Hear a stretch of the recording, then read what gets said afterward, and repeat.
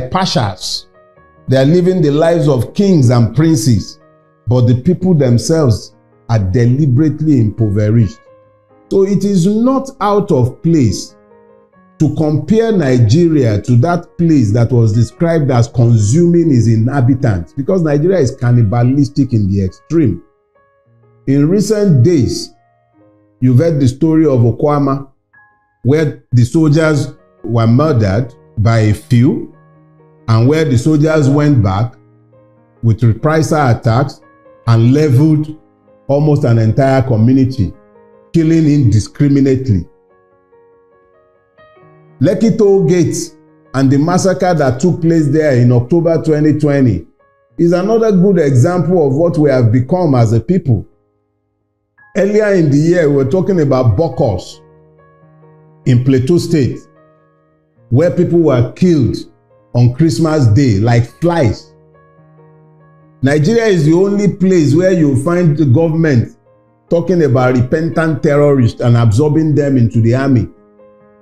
Nigeria is the only place that will be as rich as it is, and you see people desperately scooping hot food off boiling cauldrons, packing rice with sand. This is the country where the rulers were hiding palliatives meant for people during COVID. Everything about Nigeria is suggestive of the country that the spies entered, where it consumes, it devours. Those are the words. It devours. It is a land that devours its inhabitants. It is instructive that it is this same country that could not find 5 billion for the student loan scheme, that they are busy buying a 160 million naira Jeep. They are praying billions into private accounts.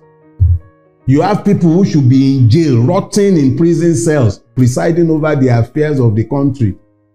And you think that it is not succinct that we describe such a country as a place that devours its inhabitants. The Nigerian is busy crossing the Mediterranean Sea after surviving the Sahara and the slave markets of Libya. What are they fleeing from? Because that's not migration. That's fleeing. They are fleeing what has become a functional war zone. How did we get to this point? In my youth, you could go to England without collecting visa. They will stamp your visa at the gate.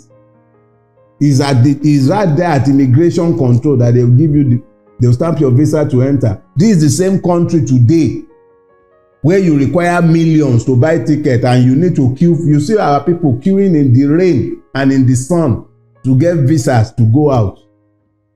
Cefas, West African Cefas, the Togolese currency has more weight than our naira today. How did we get here? So it is, and if you remember this analogy that you are raising from this anecdote, this is an anecdote that goes back over 10 years. It wasn't this bad then, and it's going to get much worse. So it's unfortunate that we are where we are, but this is where we are. And there is nothing about where we are that is suggestive of any immediate turnaround anytime soon. I hate to be the bearer of bad news, but I am merely speaking to what I see.